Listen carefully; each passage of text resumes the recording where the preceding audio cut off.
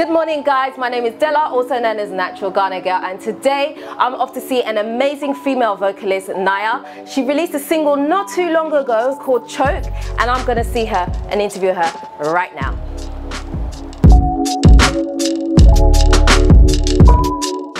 So guys, I'm here to share with you another episode of the Moving Back series, and today I am with Naya, who is an amazing vocalist, artist. What can I call you? I mean, have I missed anything? There's a lot more, but we'll highlight it. We'll highlight it as we go. Thank you so much for having me, Della, aka Natural Girl. You're famous, so you know this is it's a big deal. I really appreciate you bringing me on the show. And it's been well overdue. I know we talked about it before, to be on this platform together. So I'm looking forward to having the discussions. And we finally got to meet, right? Yes, yes. So we met a few years ago when you had just recently arrived in Ghana, yes, right? And you wanted to start out in music. Yes, yes. And so we spoke about that, and we spoke about a lot of different things as well. Yes. So first of all, tell me, are you Ghanaian? Yes, I'm full Ghanaian. You're full Ghanaian, yes. Okay. And you moved back to Ghana when? I actually officially would say I stayed and moved in around November of 2019. But I made my first trip back before that, March of 2019. Okay. Yes. And so when you moved back, did you know you wanted to do music? Yeah, that was actually the plan before I just randomly just had to say, boom, I gotta go. Right. This is it, I'm done. And funny enough, before actually moving back, that's what I mean by have such a broadened background and versatile background is I actually have in technology background as well. Okay. I actually studied information technology in the School of Sheridan College in Canada, because actually that's where I was born. I was born in Toronto. Okay. Big up T-Dot. So basically, when I was living there and working in that field, I was an IT analyst for some time. And I worked for years doing the same job. And I thought at a point in time that I wanted to expand, but I realized that it would just felt like a dead end for me.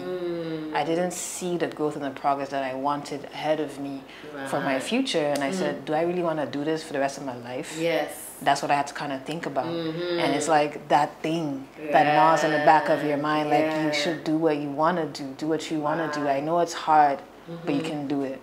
And I have to say that I have very special people in my life that also pushed me, and especially my immediate family, my brother, my sister, my mom, my dad, and especially my sister-in-law. Shout out to Sylvia. She's actually in the arts as well. She's an actress. Oh, really? And that's her background. So she was always the one to fuel me and say like, yo, you need to tap into the real talent that you have, because I see it in you, right? And for her to acknowledge it, my brother saw it as well. So that was enough for me to actually pursue it. And at that time, I would have been about, let's say, 23, 24. Was when I officially started to take on music. So you felt like you were kind of like, you got to a crossroads where you were like, do I take the conventional way, or do I take the what my heart is telling me to do? Exactly. And you chose. Yes, and I just chose. So funny enough, the funny thing about the story of why I came from 2019 is I actually got fired from the last job that I worked. Really? Hey, let's get fired. They let me go, and there's a lot of politics behind that, but that was my sign. Believe it or not, I was in the car crying because I was stressed about why this was happening, and now I'm confused what's going on. And I had spoken to my best friend, shout out to Cleo, and she told me like, Nana, this is your sign. You can go. You know, and she knows how much I love the music. She knows how invested I've been in it. Even from high school, I've been a music head. So she saw that too. So she's like, just go. What's the worst that can happen? If it doesn't work, you can start over again. Exactly. Right. And so that was my ticket right there. Between her and my sister-in-law and just my family being so supportive, that was enough for me to do it. And don't get me wrong, it's not like it was all smooth sailing. Like my parents will always be the ones to be the most concerned about my situation. And they weren't the happiest when I told I wanted to just randomly come to Ghana, because they were already in Ghana. Oh, they were already in Ghana? They actually left. They actually left and moved to Ghana when I was about 18 years old. Yes, that's actually when I had just finished high school. Okay, so you had a basis base here already? Yeah, that's the funny thing. They had already moved back, so they had already been here for years before I actually made a decision. But I guess, and I understand now, living here, that they were worried about how difficult and how different it would be. And I think I guess that ties into that big contrast of how us as diasporans need to be home and relearn our environment, because we're so accustomed to an environment that's really not ours, that we think we belong to, but we literally live like strangers in a place that's not for us, yet a place that does belong to us, we still are like strangers. So then when I came here, that's how I felt. Like, damn, like, okay. Like, I was able to be baby a little bit when I was in Kumasi, because that's where they stay. But then when I had to come to Accra, I was like, whoa, like, this is some adulting, right? Yeah, like, this is serious now. I have to step up my game. So definitely that was, I would say, the hardest part, adjusting to that. Why did you choose to come to Ghana to do music? Why didn't you do it in Canada, where you were? Funny enough, it's not because there's not enough talent that gets highlighted in Canada. I just feel like this, in some similarities when it comes to what particular industries are patronized, I feel like it is similar in terms of how Ghana is versus Canada. I know that there's a lot of programs that do support Canadian musicians, but to get on a large scale, we know that most big musicians we know, your Justin Bieber and Drake and the likes, they had to travel to the States. And we know that the infamous place for that is LA. So believe it or not, Ghana actually wasn't my first choice.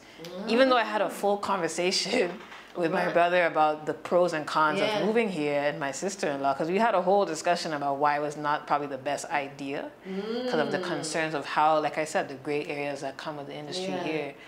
They didn't know that in my mind. I was like, guys, I actually wanted to go to LA. But I just didn't tell them. They're knowing it now because I'm saying it publicly. Because I knew that that would have been hard too, definitely, but all the resources that I need are there. However, number one, just seeing from then how quickly and at like how strong of an impact and at its speed the Afrobeats market was growing.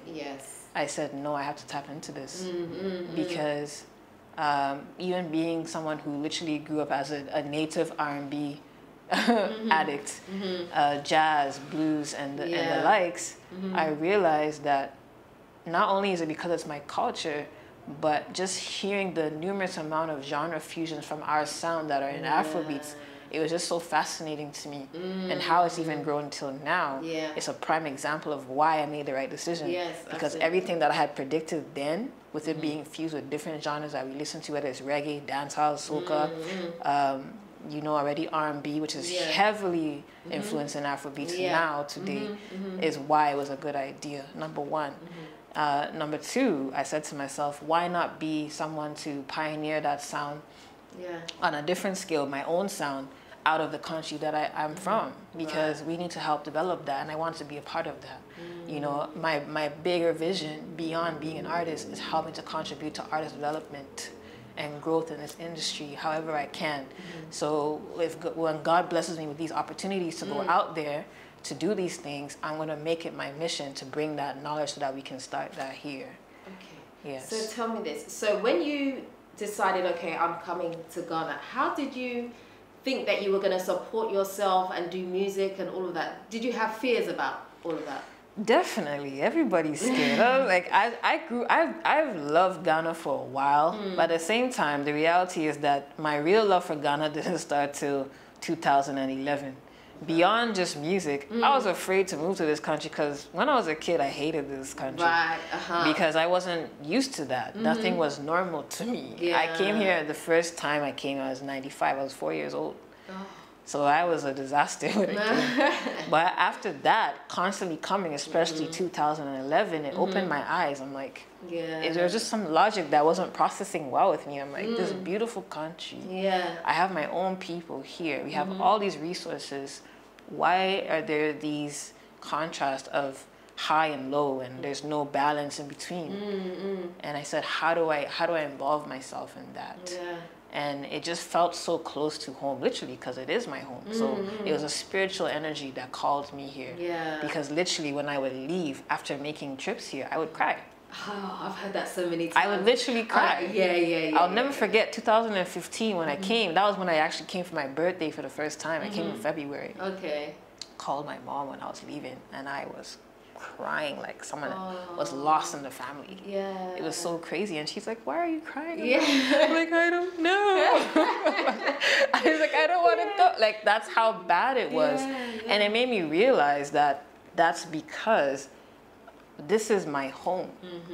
And when I'm taking away from where I am, it's like I'm stripping myself. Yeah. And then going back to a stranger land that I had to just say that I belong to because I was born here.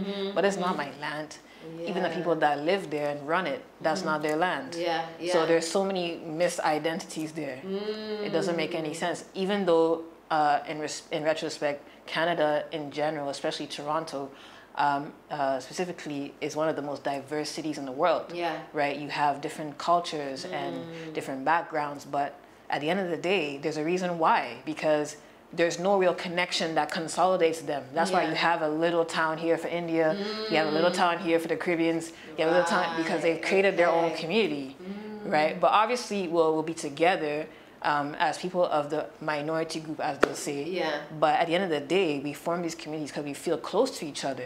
But why can't we do that in our real environment? That's what doesn't make sense to me. And then there's so many restrictions that come with that, being this type of person in a land like that. And we know that already. When you're looked at as a minority, they always put you last. And they make it harder for you. And it doesn't have to be that way, knowing that you have full control in a country that belongs to you. So what are you afraid of? That's just what I thought. And I was like, I'm wasting my time. So you were pretty much fearless. It was like, you're just gonna do it. It was like, forget it, I'm just gonna go. What's the worst that's gonna happen? This is my land. I'll learn how to survive in it. They survive in it, so why can't I do it? That's pretty much what happened. Okay. So do you speak any of the local languages here? From my background, my parents are both Akan, they're both Ashanti. So I do speak the local dialect of Tree. I'm not fluent, so please, no testing, guys. I'm gonna embarrass you guys. But I'm pretty well spoken when it comes to the language to a certain degree. So do you feel that helped you, or do you feel definitely, because even though I can't articulate myself the way I would want when speaking, I hear most of what is being said. So then you understand the street lingo, you understand what's going on around you, so it helps you to learn more about the culture, and that's what I'm thankful for. So shout outs to my dad for forcing that, because even though my mom was so fixated on speaking the tongue of the land in Canada, which is English, even though French is also the main languages would be English. So she was trying to learn through me.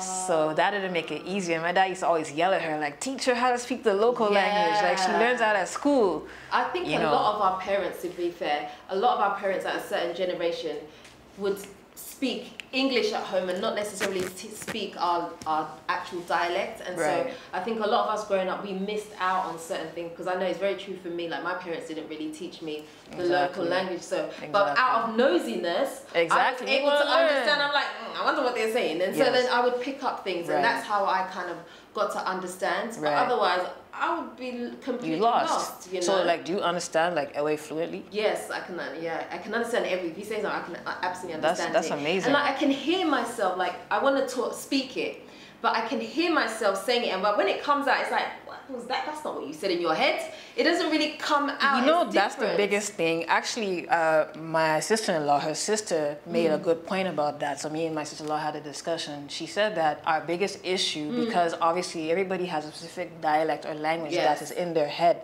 It's a crazy thing how the brain works. The brain is a very powerful thing. So it's pretty much interpretation from the brain. If you're going to try and translate something in English to a different language, it'll come out differently. So it's almost in a way that even though it sounds weird, I actually have to say it in my head and I can to say it properly. That's number one, so that it doesn't come out odd. Number two, it's sad to say, but it's an accent that you will have, right? Because even me, my accent has changed quite a bit since I've been here. I've picked different accents because of how they speak here. But I have a Toronto accent. So certain pronunciations in the Akan language, it will make it difficult to pronounce if it's not something that you've actually had the time to learn over some time. But to be fair, it's not a difficult language to learn. It's really how you apply yourself. But just for you to say that how difficult it is to say it and for it to come out. It's really how you translate it in your head. That's a crazy thing. I feel as well, just to add to what you're saying, that the older you are, sometimes your insecurities as well. You want them to laugh. We like to ride people and laugh at people. Well, so when someone tries, they laugh. You laugh, don't you? Yeah. So I think you get your insecurities come out, and you're like, oh my gosh, they're gonna laugh at me. But really, you have to push beyond that, because a child, like, you can get a 2-year-old and teach them, and they'll. Of course, because they're a kid. Their brain is still developed. They don't care. When you're an adult, I know. There's this conscious of everybody's watching or processing how I'm saying something. It's like, what do they think? Kids don't care about what you think. Exactly. That's the problem. So actually, that just brings me on to my next point. When you started singing, because this was the beginning of your career, right? Yes. How did you feel? Because obviously singing is a very personal thing. How did you feel getting up there and doing it? Were you full of confidence and you're just like going? Or how was it? Because now you've just moved back to Ghana and you're learning a lot, and now you're trying to develop your talent and all of that. How was your confidence? I'm gonna say that most of my confidence was lifted, like I say, by the support, because for the longest I was hiding any love for the music at all. And to be fair, even with my creative process and how I've developed certain skills, one of them in the beginning was poetry. I used to write poetry before I actually used to sing or do anything. But I think that actually tapped into my musical realm when I started learning how to play acoustic, which now I'm not fluent in. So I have to pick up on that big time, because that really helps to expand your music knowledge. So finding my love through that, I would always love it, but in the background, I'll hide it. I'll be that bathroom singer. You get it? So I'll be recording on my phone with ideas. From the longest, I think, let's say 10, 11, when I had a phone, I was recording myself singing. Whether it was Aaliyah or Brandy or SWV. Oh my gosh, That's definitely what I was doing. And I didn't realize then, it's so funny how God works, that I was teaching myself slowly and slowly about how I would vocally project myself as a vocalist or as an artist. So as I grew older, I kind of just put it to the side. I didn't say anything about it until one day, I don't know, something in me decided to tell my sister-in-law, because she is in the arts, what about other talents I have. And then she was like, oh, okay, you can sing? I'm like, yeah. She's like, really? Because someone can hear when you can sing or hear something. I've even had moments people will hear me talk and they used to say, because of my tone, it sounds like I sing. Which is interesting. I don't know about all the vocal programming and all that, but when she said that, she's like, okay, sing. I was like, huh? I'm gonna sing right now? She's like, yeah. I was like, okay. So that's when I actually sang If I Could Turn the Hands of Time by R. Kelly, because one of the songs I really like.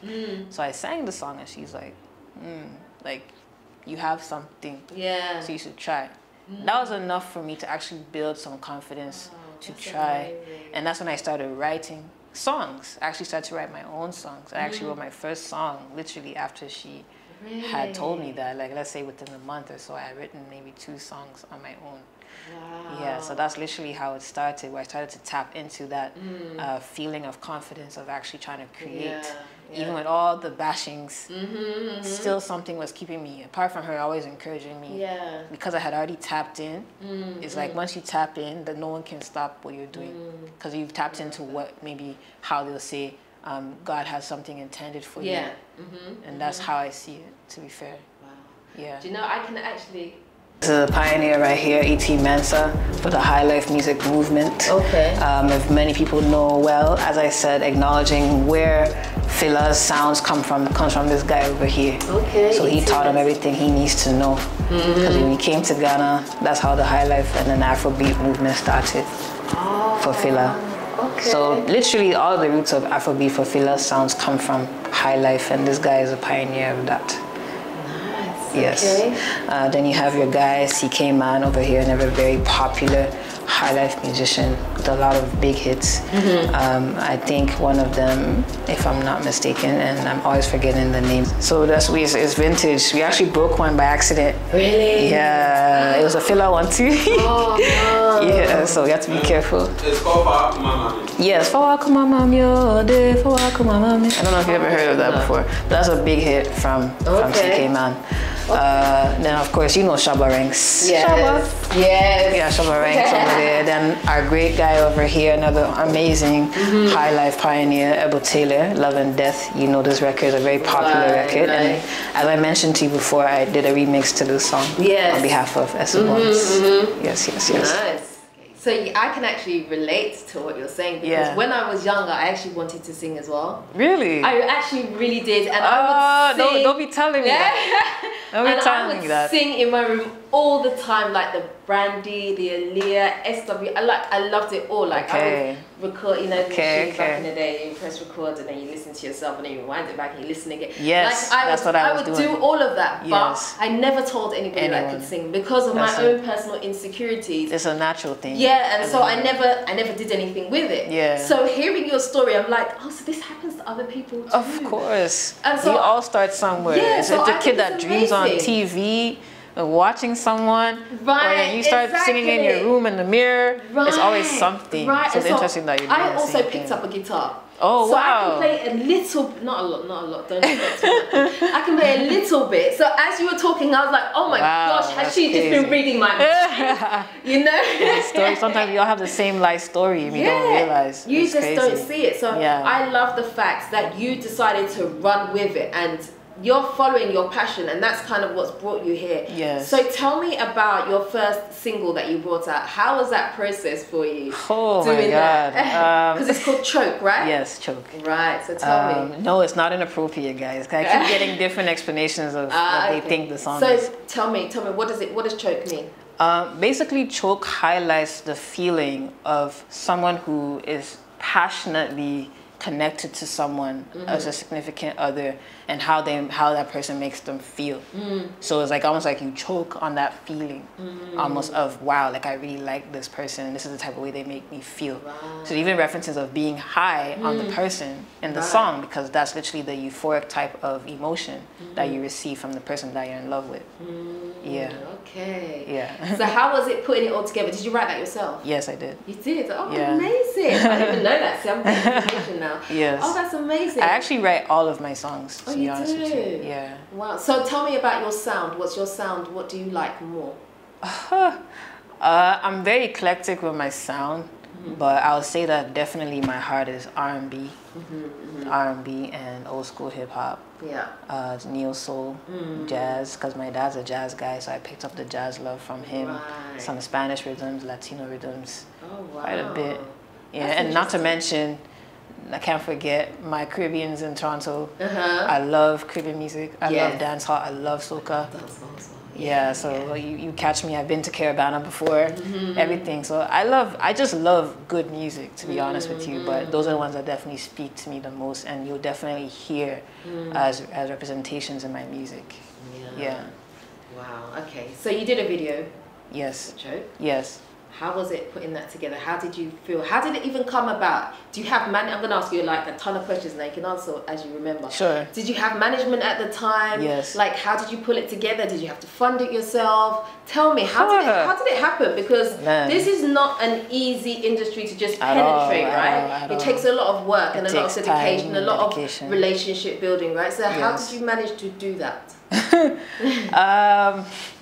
Scooby's not in the camera, but he knows that it was a lot. Shout out Scooby, he's my producer and manager, and he's the one that actually worked with me on this project. So Choke is actually part of my EP project that's currently out. That's Euphoria Volume 1. Make sure you listen to that, Spotify, Apple Music. There you go. Basically, when we decided on creating the video, it made me really realize, like you said, how much work goes into creating just a music video. And the big chunk of the stress, honestly, is the money. It's the sika. It's crazy. So that's what I was really stressed about, because we were trying to figure out what director would be able to meet our needs, capture our vision, because that's one of the biggest things with doing a video, making sure that the vision matches maybe the feel of the music. Even if it's abstract, it still captures what you're going for. So that was hell at the beginning, because we struggled trying to figure that out with directors and such. But then, like I said, it's like God has been so gracious to me. The minute that it seems like we have no options, something just happened. So we actually bumped into the director I mentioned, shout out to Jay Wills, at a party. Oh, okay. Like we had just stopped by Ali Bar in Osu. Yeah. And he was there. And Kubi had a conversation with him. He's like, oh, like my artist, she's trying to do a video. I was like, well, okay, cool. Yeah. Like this is what's really happening right now. And then when I realized that he actually had filmed a really great video for Kubi and the artist he works with from the Mem Gang, that's when I said, oh, like you did that video? The song is called Energy. Great video. You should check it out. Yeah. It would be I can't remember the artist now that was on it. I think it was RJZ. Yes, RJZ and B4 Bona. Great video. And when I saw that, I was like, this director is great. Not to know that he's the same guy. Wow. And we meet him there. And he mentioned him not too long ago. And we ended up being there. Yeah. So that's how that started. And then he just genuinely liked the song. So he was all on board to actually work on the record with us. So I was like, wow, okay, cool. Wow. And then the creative process is the mood board and all of these things. And then acquiring the people and getting everything scheduled and organized is probably the most difficult and stressful part. Like, it's really annoying. Yeah, that's the difficult part. Especially if you will move on Ghana Man time. I will tell you this right now. GMT. Running through this type of industry, you cannot be on that time for certain things. Right. Especially music videos, especially shows. And the reason why is organizing the team that you need to put it together, right? And you have to pay all these people. So budgeting is involved. So I had to find the right models, the right people to do my makeup, the lighting guy, the one that's gonna handle the direction, which was Jay, then the creative director, which is Chantel. Shout out to Chantel. She's an amazing creative director and a photographer as well, who works with Jay. And yeah, like having to go through that whole process and then the long hours, people don't understand. It's not like we're on the video shoot drinking and partying. Yeah. Like, it's literally all constructed. It's like, okay, cut. Shoot, cut, shoot, right? And that was so new to me. Not to mention, I had a love interest in the video.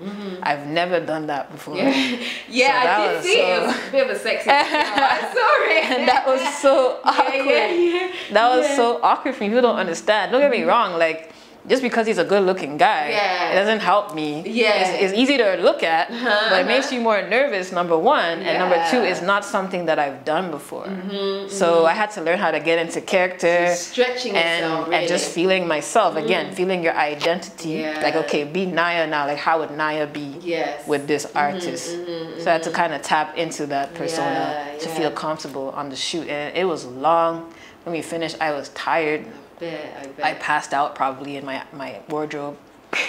And I don't even think I had time to shower or anything. I just passed out for like a few hours before I could do anything. I was just so tired. Yeah, so it's long and can be painful. People are not organized. Timing is everything, but in the end of it all, of course, when you have the right director who understands the vision like he did, and you see the final thing, it's worth it. And that's the beauty of it. So when I watch it now, I'm so proud of myself because never would I would think just, what, 5-6 years ago that I would be doing that. You know. So do you think that Ghana kind of helps?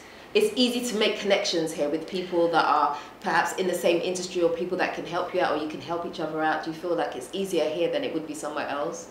I think yes, in the sense that Ghana is, especially Accra in general, because this is the city where all these things happen when it comes to creative process and music and business and entertainment and everything of that nature. So it's like everybody knows everyone. And it's really like, who knows you and who you know. So maybe you know one person and that one person can know 10 people. Right? And then maybe that one particular person that you need to know too, the person that knows them, they don't know them like that. But then they might have a friend that knows them. That's just how it is. So you kind of are able to tap into that by just talking to the right people. And I would say that knowing how our people can be very hospitable, it's very easy to make these kind of connections. Everybody's cool. They're, oh, that's my guy. Okay, no problem. Then I'll help you out. That kind of vibe, you get to it. So I would say that for the most part, especially how amazing it is to work with someone like Kubi, who has such a broad network because of his job, it made it so much easier for me. Right? Because I don't think by myself, especially being a woman, I'll be able to do that. Because that's definitely a big contrast Tell in this me country. about that. Now you just touched on something. Being a woman. How is it being a woman in such a field, or how is it trying to make moves in Ghana as a woman? How do you find that? I have to say that all the females that are entrepreneurs here and doing things that are outside of what's considered accepted as a female or a Ghanaian, kudos to you. Because I know that a lot of pressure comes with it, a lot of stress, a lot of discrimination and sexism and all these things come with it. And just being a musician, not even just Ghana, but internationally as a woman, is like a nightmare. It's a beautiful nightmare. Wow, okay. Because you realize that you have the talent, it'll speak for itself, but it's the who you deal with that will respect you because you're a woman. Okay. And sad to say that I wouldn't say that there's any real difference or contrast between how Ghanaian men will treat women here or anywhere outside. I just feel like it's a social issue globally where I feel like women are not being respected enough or acknowledged for their place, knowing how they are literally the givers of life. That's a whole different conversation. Right, but just understanding the importance of a female presence and how we actually distort that, right, and exploit it. It's wrong. And especially in the industry, you see how they treat women, from the video vixens to how they use certain female artists and just dump them. All these type of things. I've been literally a full victim to certain experience where I've been offered things on the table, but at a cost. You understand? And that shit was just sickening to me to hear, because I'm like, I am not gonna sell my dignity just so that you can put me on top. I'd rather die then. At that point, I'll go back to doing the job that I hate. If that's what it's gonna be, I don't care. Wow, so you're pretty headstrong, like I didn't care. No one was able to do that with me. That's why there was a lot of guys that didn't want to help me or didn't like me because like I'm too no, or like how does you is like you're showing yourself. That's how I was saying. I can't, like you think you're too big for people. You get it, and it's like that's not it. Like you wouldn't treat your fellow guy like that. So why? But why are you treating me like that? Because I'm a woman? Come on. So that's the big issue in all industries here. You know, but because we're talking about entertainment, it's a big problem. And I feel like that's why a lot of women are discouraged because of how they know they'll face these challenges, number one. And number two, again, the culture here. That's not really something that's acknowledged as a way of being a woman that can exemplify this grace or virtue, like a virtuous woman because you're an entertainer. What is that? You know, you expect a woman who's Ghanaian, right, to be a good wife, or if she is to have a job, or if she does have a job, it's, oh, she's a nurse, or she's a lawyer, or she's this. Right, and that applies for the men too. It applies for the men too, but definitely guys, I feel, and it's fair to say, they do get a little bit of a pass-free card because it's not really as pressured on them when it comes to career choices as it is for women. Okay. So tell me, since you've been in Ghana, what would you say has been your highest point so far about being here? I would definitely say that my highest point now is being, number one, comfortable. Even though there's so much chaos that goes on around me, I now feel like I'm part of it. I don't feel like a stranger anymore. Even though obviously I'll still meet people that will acknowledge that I'm not from here. I even feel it now. They treat me that way. So I actually get disrespected more. I'm more of a local now to them. Right. So that too. It's either that or them feeling like I'm overprivileged is what I'm saying. And I'm like, if you saw how I was living over there, you would not think that, but they don't understand that. So that's definitely a pinnacle I've reached in my life now, where I feel comfortable and happy. I've always been happy to be here, but now I feel like I've embodied that fully. Number one. That sense of belonging, right? Exactly. Number one. And number two, just so many amazing milestones that I've reached as an artist, going in full time. That was the biggest fear. And to just not care anymore. Like I'm literally at the I don't give a damn stage where it doesn't matter who says anything, what, I'm just like this. Oh, that's so good. So that's what's amazing for me, and just having such an amazing support team to help me through that is a blessing. Right? If it's not God and my birth givers, my parents, like the people that I work with in this industry, everybody that's been helping me and supporting me, my friends, my family, like I'm happy. Okay, so in contrast, what has been your lowest point? I think it's pretty much the opposite, like feeling like I was lost. Like when I came here, it's not really, okay, I shouldn't say lost, but I guess discriminated. People that I thought that would support me, I didn't really go the way I wanted it to be, right? Maybe because they didn't understand my vision, or they didn't see that I was doing something productive. Yeah. So they were not taking me seriously. And then just finding a place to be comfortable and habitable became a whole issue.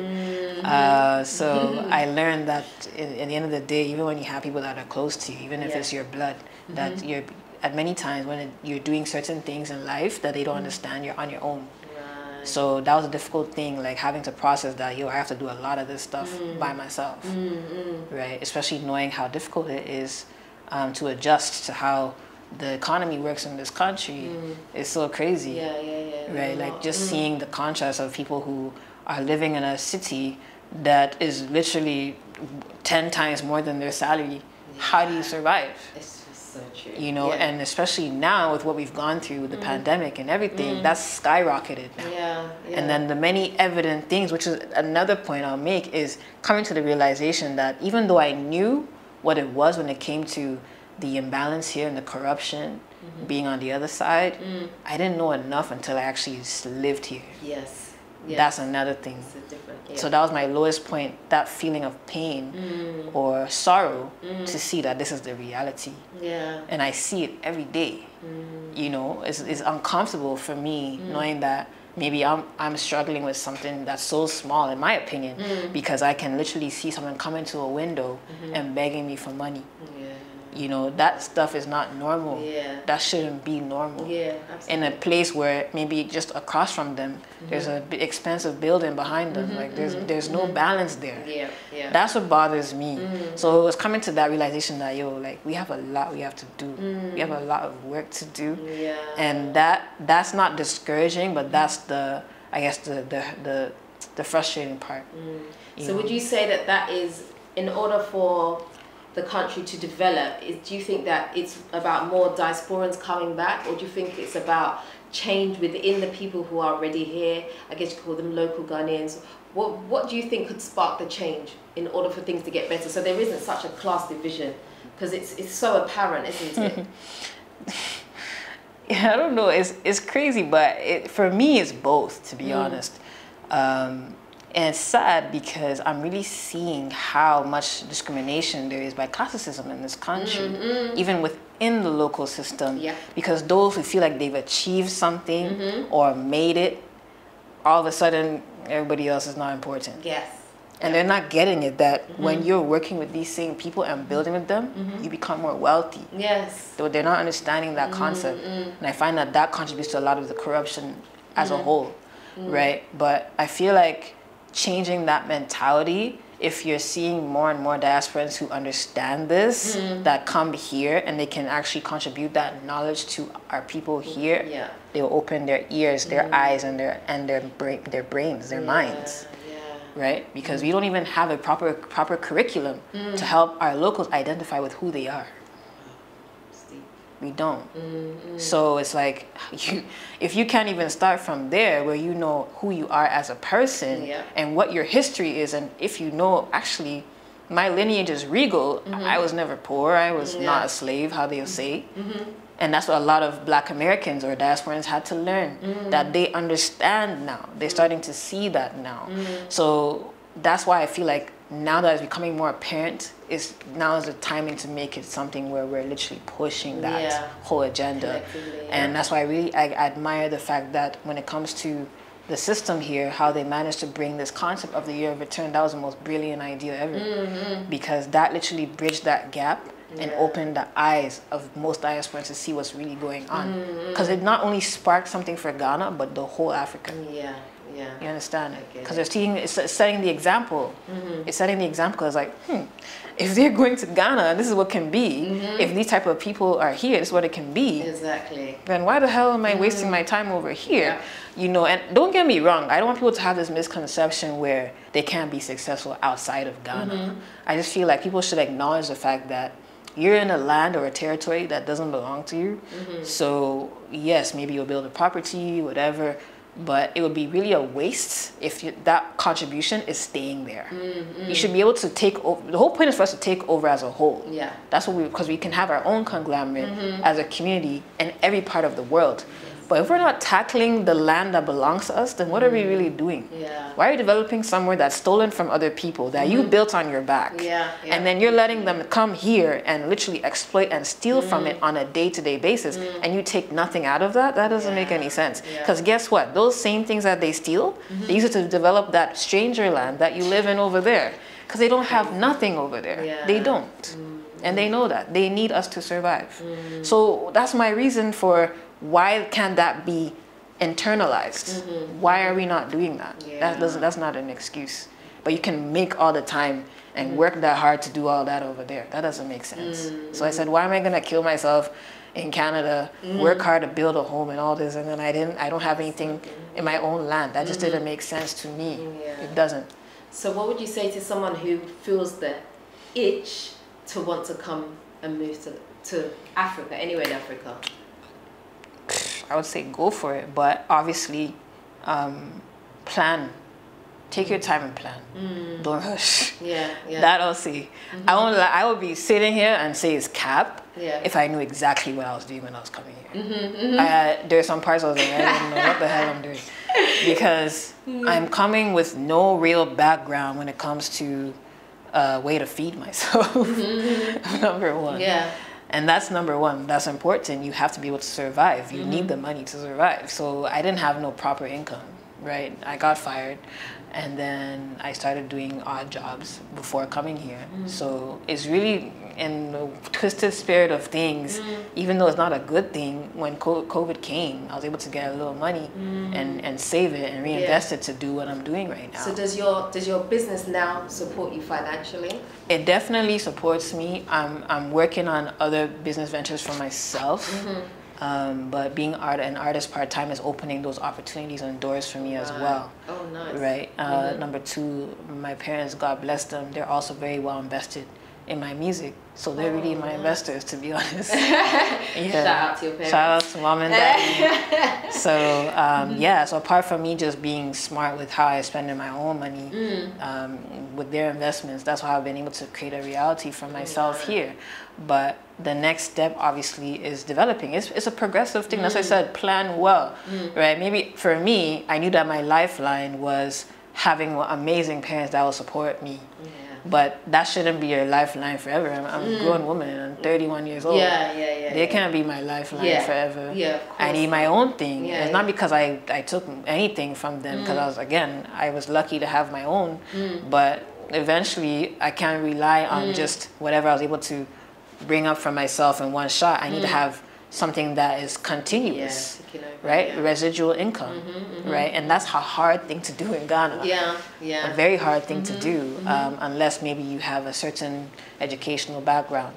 And not everybody has access to that. And even the ones who do have the jobs, the pay is trash. The type of things that I'm hearing, it's bad. We need to do better. This is crazy. I'm hearing that people are literally surviving off of maybe 400, 500 Ghana in a month, and then their rent is like 1,000 Ghana. I'm like, how are they gonna afford that? And it's not like they're paying month to month, they're paying for a year. How does that make any sense? How can you ask for more than, let's say, 2,000-3,000 Ghana up front for a whole year for an apartment?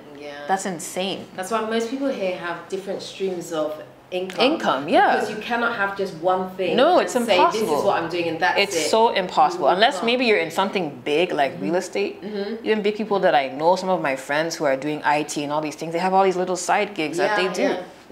Because you have to. But even if you're in real estate, you're still doing something. I'm just saying that they're comfortable, because with them, they're high demand. They're always building something. They're always doing some project. You get it. And to be fair, with my field, like technology, it's a good paycheck. It's decent, especially if you're a programmer. If you're a programmer, if you're really good with networking, network security, it's wicked checks. But at the same time, the way that the economy works, you're still forced to do something.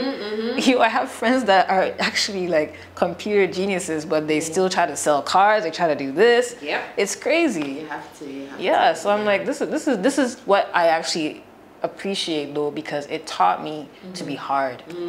I feel like being over there is not because you don't have responsibilities, but because things are so easily accessible to you, you become too soft. Yeah. You become too soft. I have to be honest with you right now. Like being in Canada, I feel like you're someone who is not necessarily ignorant or blind, but you don't know anything when it comes to hustling unless you are really that person that is a hardcore hustler. Yeah. Because they make it so easy for you. You can literally have a baby and stay at home and do nothing. So so I'm just being honest. There's people that do that. They live off of checks, stay home. So they'll literally have children to stay home. So those type of things make it too hard on you, because guess what? It's crippling you. Yeah. It's crippling you, to be very honest. That's what it's doing. Yeah. So when you come here, it's like, whoa, like, because I'm meeting kids that are doing 5, 6 jobs and they're 10 times younger than me. I'm like, what? No, you know what I'm saying? And so that's admirable for me. Like, that's humbling for me to see how intelligent and how hardworking a lot of the kids here are, and young adults like myself. Yeah. It's just, it's amazing, even given all the chaos. Yeah. You get it. So yeah, that was definitely the hardest thing, just having to process that and adjusting to that. Yeah. Yeah. Well, thank you so much for talking to me today. I feel like I've learned so much from you. You've been awesome. I'm learning from you too. We're learning from each other. Thank you for having me again. So you have a new single coming out, right? Yes. What's it called? It's called D4M. It's actually an acronym for Dance For Me.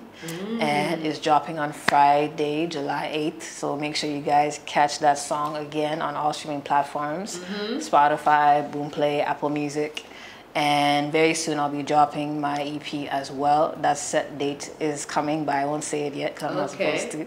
But very soon, after the first 2 singles that come from this tape, I'll announce the date as well. Awesome. And you can follow me on all social platforms. Is IAM_NYA_